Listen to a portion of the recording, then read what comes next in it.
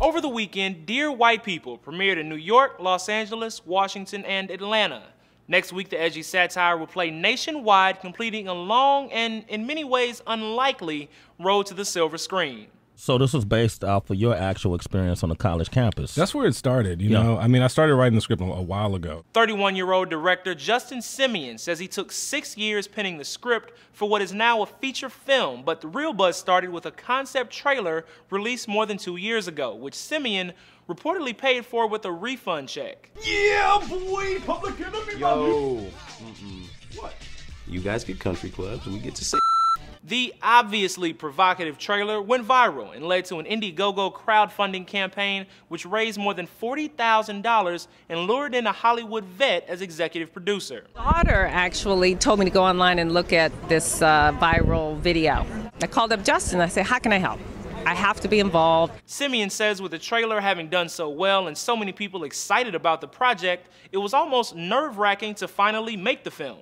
When people saw the film for the first time, some of them would say, you know, oh my God, I've been supporting this movie for 2 years. And I was like, oh my God, well, I hope you like it. I was really just hoping the film lived up to that fake version of the film.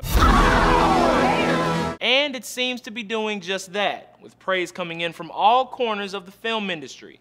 Dear White People received a stellar 97% collective rating on Rotten Tomatoes, and the New York Times writes of the film, "It is as smart and fearless a debut as I have seen from an American filmmaker in quite some time. Knowing but not snarky, self-aware but not solipsistic, open to influence and confident in its own originality." Simien and Roadside Pictures, who picked up the film, have kept the buzz going with creative shorts that have also gone viral, like The More You Know About Black People. If you start a sentence with, not to be racist, but, well, you probably shouldn't have started that sentence.